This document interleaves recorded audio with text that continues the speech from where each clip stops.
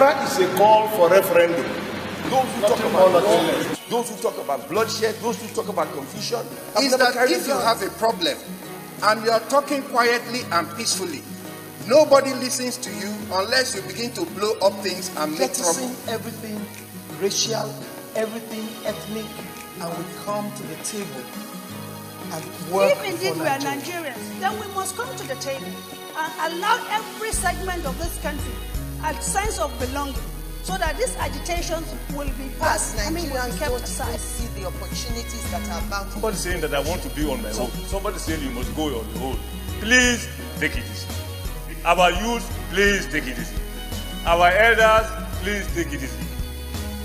I think we are better. How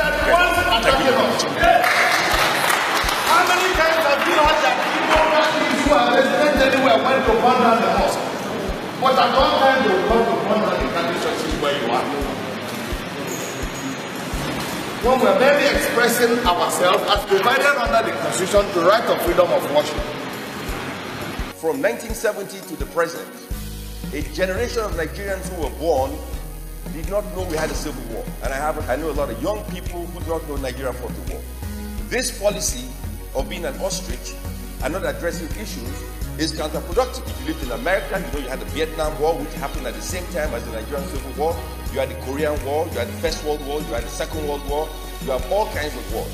And they talk about it all the time. If you watch the Discovery Channel, you can see all the wars in the world. And the reason they televise these wars is so that you can learn from the mistakes of others, so that you do not become a fool and make the same mistakes and fight again. If you don't want us to express ourselves by talking about Biafra, are you calling for war? Biafra is not a call for war. Yes. It is only blackmailers that say that Biafra is a call for war. I'm a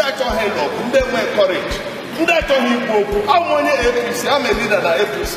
And we will say it in the gathering.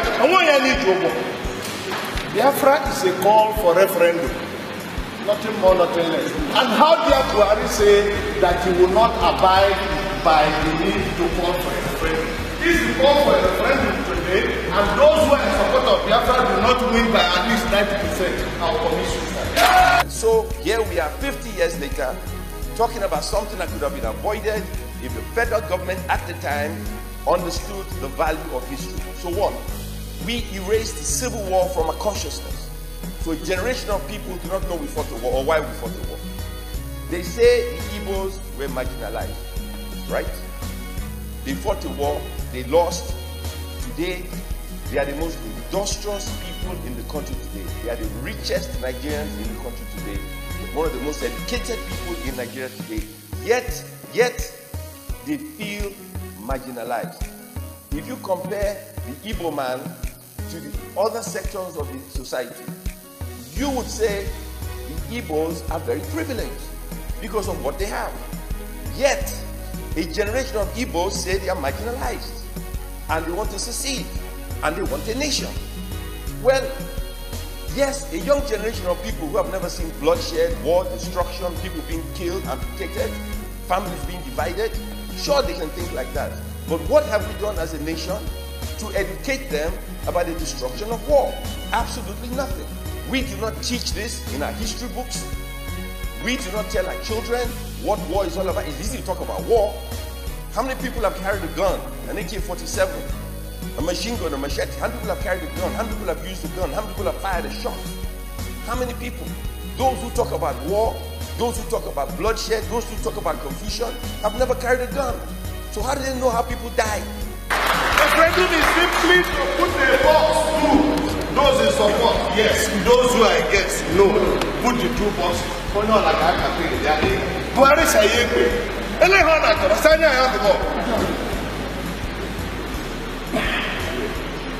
Why is it difficult for the elites to join up?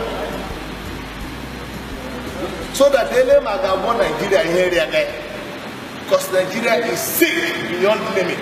Nigeria is the only country in the world where every single project that is put in government is put with a plan to steal some money. That is the truth. Third mainland bridge, third Niger bridge,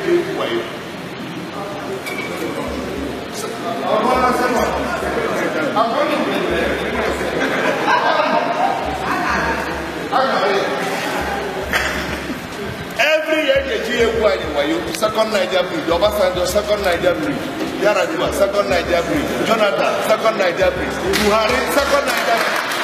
Second Niger bridge is Releasing blood, and yet here we are debating a subject that we as a nation should understand. The educational system does not teach it, and our people do not understand it, and the federal government of Nigeria do not recognize it. And so my position is different. If the federal government do not recognize a fundamental problem in our educational system, a fundamental problem on how television is viewed across the country, then we have a fundamental problem. So what we are saying in summary is that it is not true that the laws of Nigeria do not give us space to agitate for our rights as a people. Go and see every section of the Constitution that provides for our fundamental human rights. We have never exhausted any of it. But the truth of the Nigeria is that it is the individuals who are running the Nigerian state, who are angry, who don't like Igbo people to develop, that are suppressing it. Today they are saying that the trailers in Apapa are making life difficult in Apapa, correct? How did that come about? When Obasanjo stopped the importation of textiles from Port Harcourt Wharf, everybody is now forced to go to Lagos. Port Harcourt Wharf is empty. If you allow those people who are importing through Lagos to all pass through Port Harcourt and the Calabar and the Warri, you wouldn't have that congestion in Lagos. They're making it seem as if solving the gridlock in Lagos requires rocket science. It's not. There is suppression of business interests aimed at suffocating the people. And we must be bold to address it. Because unless we do so, we do not know. And we must address the problem at the source. What is the problem? We are the problem. It could be Biafra today, it could be South-South tomorrow, it could be North-East the other day. It doesn't matter. The problem is we are not addressing the problem that unites or divides us. And this must be addressed. Our educational system is one of the worst I've ever seen in anywhere in the world. It is terrible. Our policy on information makes no sense whatsoever. And here we are talking about an impending crisis. Today, a lot of people are happy celebrating that Dangote is the richest man in the world. He's not richest in nothing. When you are given a monopoly to import cement, and the Beto is stopped for many years so that only you will have a leeway, and then you import the whole flour, and then you import all the sugar, and then you import all the salt, and they stop and they give you a waiver. Even if it's a moron, you will be the richest man in Africa. So all the monopoly legislation that is in Nigeria, we must fight against it in the spirit of Biafra. And we must work to take advantage of it. Because the truth remains that we have a voracious appetite for education, we have a voracious appetite for entrepreneurship, and we are strong believers in the right of our women. Anytime there is a suppression in the right of women, Ndibu are the worst victims, because we have the largest army of educated women across this country. We must be in the forefront of every agitation to fight against to suppress women's rights. Our women should not be like Buhari's wife. Their position is not in the kitchen.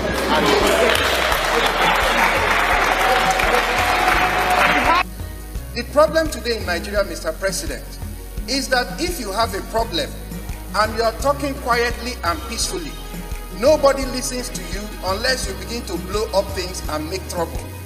That is why you see every section of this country, people are trying to show their capacity to self-destruct, as if that in any way helps in improving their lot. We must, as a country, begin to listen to people when they are not creating problems.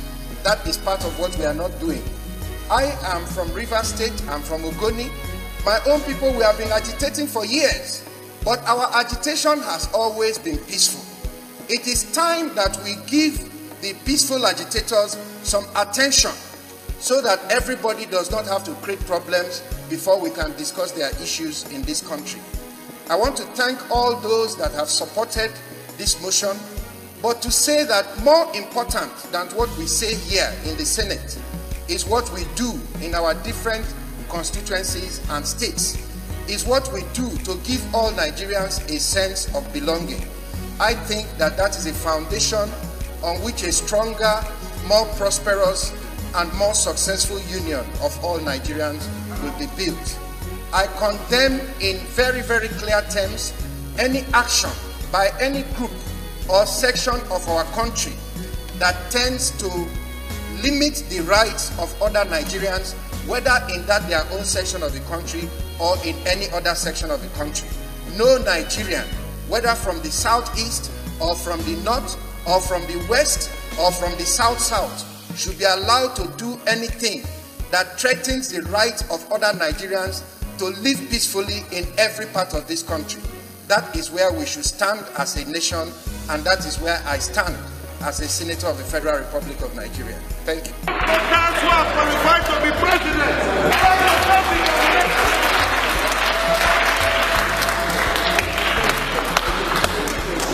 And in case you forget, because I will close. One commits an offense if there is a law written down clearly published. Show me any law that says you cannot hang a Biafran flag in Nigeria and that will be guilty. Show me any law. Nowhere. So they have the right. So is there a law against the color or the design or the listen? Supposing you break your car, the Biafran flag, would they arrest the car? Supposing you break your house, the Biafran flag, would they arrest the house? So what is the offense in hanging the Biafran flag? What of the European? And I must say that we must find a way to begin to enjoy this right, start taking advantage of our legal system, and bringing all this over 10 billion naira we waste every year to train our children out of Igbo land back home. But I will conclude by saying that we must work hard to save this language. If the language continues to die at the rate it's going, I know now. Let's go. I said it. Oh, no, you will be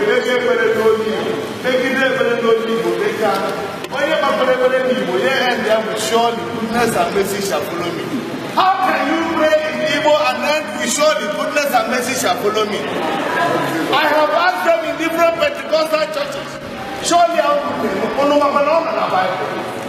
That is the last verse of our woman which we all learned in the primary school. Next year, it didn't man they break about so nobody didn't Why do you say it in English after praying in Igbo? It is very, very crucial for us as Nigerians to live in peace and harmony. And I believe that our fathers and the patriarchs and matriarchs of our great nation has really looked into that before they came up with our motto for our coat of arms. But I will add only a personal experience that I had just only recently. I was traveling from a flight from London to Lagos, and I looked around in the cabin. I saw a lot of foreigners around me, and that tells me that something is happening in Nigeria, but only Nigerians cannot see it. And we discovered that even in the years past, when we were taken away on slavery, this is how foreigners came in form of missionaries. We benefited a lot, that's not the issue. But you see, what people see in us, we as Nigerians don't even see the opportunities that are abound in this great nation. In conclusion, by 1974,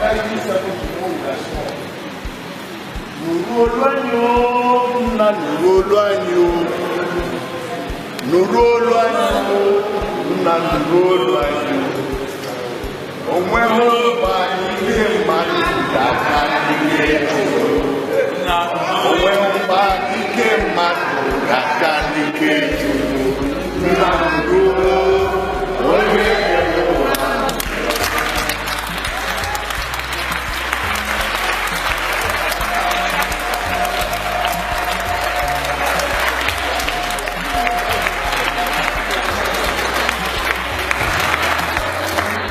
stanza of our former national anthem. It says, though tribe and tongue may differ, in brotherhood we stand. Nigerians all are proud to serve our sovereign motherland. I know that many people don't appreciate these two quotes now, but they go way back. One during the war, when we were young, and we were harboring our neighbors who were either Igbos or Hausas. And that was the time when the unity of Nigeria was most important. And the slogan then was, to keep Nigeria one is a task that must be done. And it was done then. Also, with our national anthem, it was something that bound us together as a people. And we all grew up knowing everything across all divides. In fact, I was amazed that we're taking this today because June 12th is also a situation, a time where we had an election that broke all the barriers. It broke the barrier of race. It broke the barrier of religion. And Nigerians came together and voted, and they were with one voice. Also, a situation here in the Senate where when the issues of unity and development that concerns Nigeria comes to the fore, we all jettison everything racial, everything ethnic, and we come to the table and work for Nigeria. I believe that is what Nigeria is about. I believe the God that put us together in his wisdom knew that we needed to work together. Then what's up? I was told about the civil war by my father, who was conscripted into the Nigerian army, and has told us that there is nothing that is more than unity, peace, tranquility, and living harmoniously irrespective of our diversity. The Northeast, the North Central, and the Southwest. Obviously, if we talked about marginalization or even talking about separation or going our different ways, I think the people that ought to now speak about going a different way are the northeastern part of Nigeria, which obviously we were within the southern province. Because as of today, in the United Nations, we are still a custodian, and if we want to go our separate way, no person can tell us no. But we believe that because of the plebiscite of 1959, made us to be part of Nigerians, and we allowed ourselves to be Nigerians, irrespective of our grievances and the marginalization that has been unleashed on the northeastern part of this country. But still, sir, like I said, and I will continue to say, since the invent of democracy in 1999 till date, the northeastern part of this country has not gotten up to 3%. The highest it has gotten was 3% of the infrastructural development in the budgetary allocation. But nevertheless, sir, we have accepted to be Nigerians, irrespective of our diversity. Hate words cannot go take us anywhere. Social media is not even helping matters. We've heard of stories here and there. But the most important thing is to ask ourselves a question. Are we truly patriotic as Nigerians? Do we want to be Nigerians first before an individual or collective geopolitical zone? If indeed we are Nigerians, then we must come to the table and allow every segment of this country a sense of belonging, so that these agitations will be will be kept aside. But we are all here. When it is good, we are Nigerians. When it is not good, then we talk about regional differences. But please and please, for the sake of posterity, let us know that some people have paid for the unity of this country. They have sacrificed innocent blood for us to be where we are today. May we be part of those people that will uphold the unity of this country, so that our children yet unborn will now, continue the good work where we have stopped. Mr. President, my respected colleagues, perhaps what people don't know is this. The time for people to now get split into different tiny states. It's gone. It was part of the world history. But now that time is gone. Instead, today, countries are expanding. Countries are trying to expand. Look at China, for example. They have the highest population in the world. For China, you know the history of China and even Hong Kong. The recent history of Hong Kong, how China aggressively decided that they must take over Hong Kong from the British rule. And of course, you know the history between China and Taiwan, the One China policy. In spite of that population, huge population, they are number 1 in the world in terms of population. They are number 4 in the world in terms of geographical area. Nigeria is just number 7 in the world population. Number 7, we are number 7. And when you talk about geographical area, we are number 32. So why are we talking about splitting? Somebody saying that I want to be on my own. Somebody saying you must go on your own. Please take it easy. Our youth, please take it easy. Our elders, please take it easy. I think we are better together. Thank you for the opportunity. My distinguished colleagues, the Igbo have a saying. I will say it in Igbo and then I will interpret it.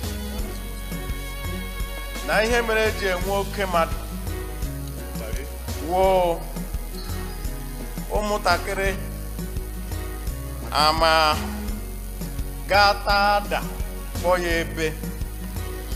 What it says here is this, that the reason that you have elders is so that children don't go and eat betel and call it weevil.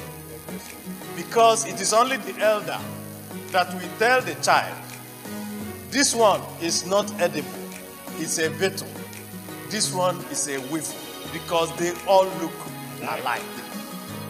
The reason why we are here as senators is that we are elders of this country, and we should tell our children which one is a betel and which one is a weevil. That is a word for the wise. Thank you very much.